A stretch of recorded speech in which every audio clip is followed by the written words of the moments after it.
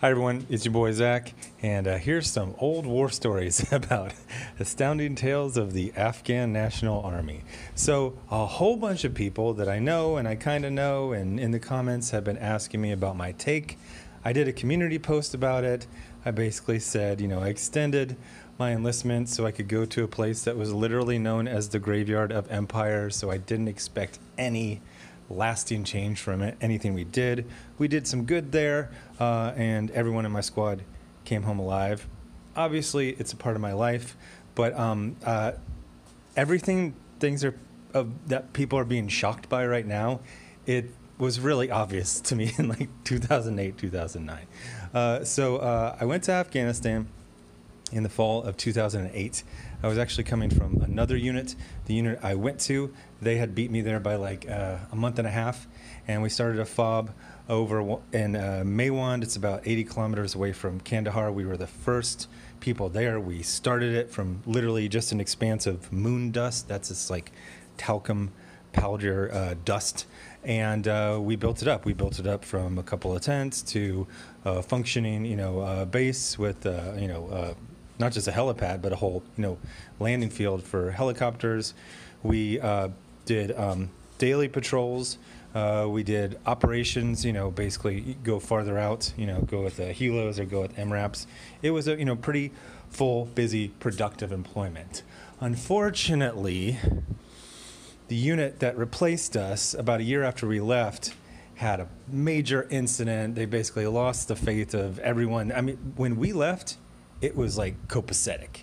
Like, it was completely freaking peaceful. We nobody really like overstepped things. We were professional, and it was peaceful. I remember, some of the younger soldiers complaining. It's like, oh, it's boring. It's like, we did our job. That's how it works. You go to a war zone, and when you leave and it's boring, you're successful. But it was like, like 2010. So we went back in 2009, and then like 2010, 2011, I remember there was like a Rolling Stone article about this kill team, and I looked at it where it was. I was like, oh, Jesus, that's great. You just lost like all of the goodwill that we built up. But I did work with the Afghan National Army. Not a lot. We usually just, operated in our own area. Canada was actually in charge of Kandahar at the time, but we didn't. You have your AO, you patrol different areas of it, and then sometimes you'll go do operations, farther out for major missions, but most of it is just daily patrols. So in the daily patrols, didn't really see the ANA at all. Sometimes they would have a checkpoint on the ring road, but that was nothing major. When we did capture Terry's, we didn't fireboard those mammer jammers. We handed them over to the local police, and then they basically sat in jail until somebody bribed somebody's cousin, and then they were let go. Those were for like the more low level. The major ones would go to Kandahar, Bagram, wherever from there. So in the daily patrols, we did not interact with the ANA almost ever. You would sometimes see them. You would see them interacting with the ANP, the police, but not really anything. Now, on operations, we were near them, essentially. What I'm trying to say is they were completely fucking useless, and more than useless, they were a hindrance. So the thing about and this is 2008, 2009 era knowledge, is that you call it an army, but it's really more like pirates. They always talk about, oh, the captain, makes you walk the plank. The captain would walk the plank. The captain had to keep the crew happy. So the deal with, the officers is, people would just wander off if you were too mean, or you let them on too dangerous of a mission. You didn't feed them. You didn't, let them go home in time to plant crops and then come back 3 months later. So the officers were in charge, but basically consensus decided things. I remember one time we went on an operation. This one was actually by MRAPs. Usually when we do an operation, you go with helos. And we got out there to, I forget the name of it, but it was over there like at the, the foot of the mountains. And it's like halfway in between. We were patrolling, and it was hot. It was really, really, really hot. Now, my platoon had some advantages. Number one, we had a really kick-ass platoon sergeant who, before we pushed, when we were at Kandahar, before we pushed out to Fob Ramrod over by Maywand, he made us do PT at noon, the hottest time of the day in the blazing sun, running around Kandahar airfield. Everyone else would do PT at 6 in the morning before the sun came up. It was nice and cool. So we got in really, really good shape. The other thing is we had another platoon who got in some trouble because some morphine went missing. So they got put on lockdown, which means we ended up patrolling our area and their area. So we were like the patrol champs. We could patrol anywhere in any conditions. But this was rough. I mean, it was really, really hot. The other platoons in the company, the morphine platoon, they ended up getting to patrol again. Everyone else started having, heat casualties and having to slow down, and we just did. But it was freaking rough. And at one point, we would get to a crossroads, and our officers would talk to their officers through a terp, and they would say, we're going to go over here, you go over there. And they wouldn't do shit. They'd check like 2 freaking houses and sit down. The worst one was, again, this was hot. This was the worst heat I've ever experienced, operational on a patrol. And finally, we're going back to lunch, and we see freaking ANA, and they're all in a river, because this is, the base of a mountain. So there was, nice river. And they were just splashing each other, just having a good old time. Another time before that, we went on to an operation. This was like northern into like the real mountain ranges, not like at the base of a mountain, but surrounded by mountain ranges. We went out there by Hilos, and we went to this fort, and it was sketchy as fuck. The soldiers there were essentially pirates. They were feral. They never collected their brass, so all their towers literally just had thousands of expended shells right next there. And we went in there, and we were like, "Who are these guys? These are like, they look like pirates. Like they're like feral." And so they're like, "Well, they're kind of like soldiers, but they're also kind of like a border patrol." It's like, "Sir, we're in the middle of the country." It's like, okay, so they extort everyone who comes through this pass, but they're kind of, soldier-ish. So the main things I remember about that is they didn't do shit for their work at all. We did freaking everything. They had some sort of wire stretched across an area, and we were driving an ATV through there, and then I saw it, and it was gonna just get the guy right on the freaking throat. So I grabbed the soldier who was driving and pushed him down so he wouldn't get that.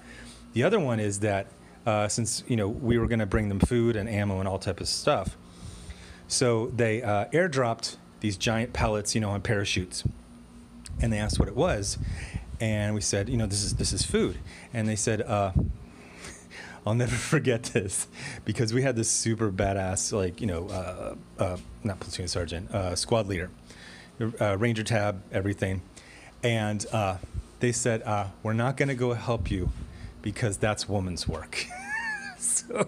So we went out there, and this staff sergeant was hot. He was pissed. So we went out there, and we had to set up security, and then the wind blew the wrong way. So again, I remember just running and trying to scream, and the wind was so loud nobody could hear me. So I had to get, because basically literally a literal ton of, I think it was onions, almost smashed this, saw gunner and his assistant gunner, just smashed him to death. So they didn't help. They were feral. They were freaking useless. We went on one other ones where it was a different group. They were more professional, but the thing that was just so strange was the constant discussions. It's like, do you ever have some of your friends who are very like they treat their kids like equals? Like, they'll discuss things. It's like, you should go to bed. Well, I would like to stay up. Well, why do you think you should stay up? Well, this and that. And sometimes there's like, this is your bedtime, go to sleep. But like, everything was a discussion. So even with the more professional ANA, the time it would take for the higher officers to talk to the lower officers, to talk to the higher NCOs, to talk to the lower NCOs, and people were just coming and going. It was very non-military. You would see people wander off. It was like, where's that guy going? Oh, he's sleepy, or he's gonna go smoke, or he needs to talk to his cousin who's in another unit. It's like, do an operation here. Could you maybe concentrate or something like that? So at the very, very end, and again, this is 2009, we were bringing them on for like formal classes, and that was better. But it still wasn't great because like a military needs to be like, there's like fundamental things in a military. Like you can't go AWOL. You have to follow orders. Everyone should have the same gear and the same weapons and the same ammo. And we would give them stuff, but there wasn't any sense of ownership or, oh shit, I lost my helmet. If you gave an ANA soldier a helmet and he lost it, he would just kind of smile like, I don't know, like I'm a farmer. Like I had no training. Like, what do you expect? I'm a farmer. Like, it was basically the farmers who could read, okay, you're a soldier now. And again, it wasn't like a full-time. I wouldn't even call it like National Guard. It's like, you're going to sign up for 3 years, or you just might leave and nobody's ever going to look for you. And then you can come back like a year later and maybe like somebody will like punch you, but then you'll be fine. Like it wasn't any kind of professionalism. So there wasn't anything where I left and I was like super hopeful. Honestly, I just kind of put it out of my mind. I mean, if you notice, most of my, military stories are just like garrison stuff, just like funny stuff that happened in training or with my friends. Like, at some point, especially when you're patrolling the same area every day, it's you kind of know what to expect. You see the same things. But I never left with, and our hope is in you. It's just like, yeah, okay, I'm done. I did my time, So it was, we created some good stuff for a while. We would, have a construction crew build a school, and then we would go, someplace and then come back 2 weeks later, and it just had all been destroyed. Not even by the Taliban. They didn't want to go to school. They wouldn't wreck like water, a pump, a well, but there just wasn't a lot of care. Like they have ancient ways. They've been invaded a bunch of times. They've been occupied a bunch of times. You just wait it out.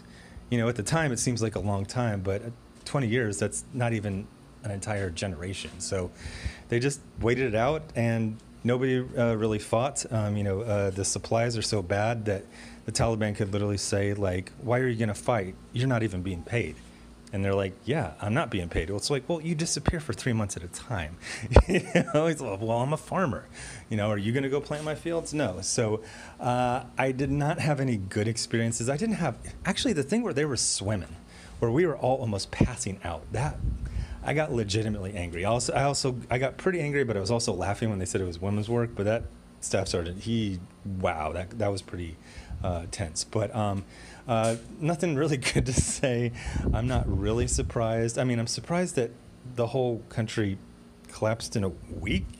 Usually these things, there's a little bit of, fighting. I mean, Vietnam, it went for like 2 years, after we left. But this was just pretty much just collapse right away. I know people some talk about, it was a waste, and that's not really my philosophy.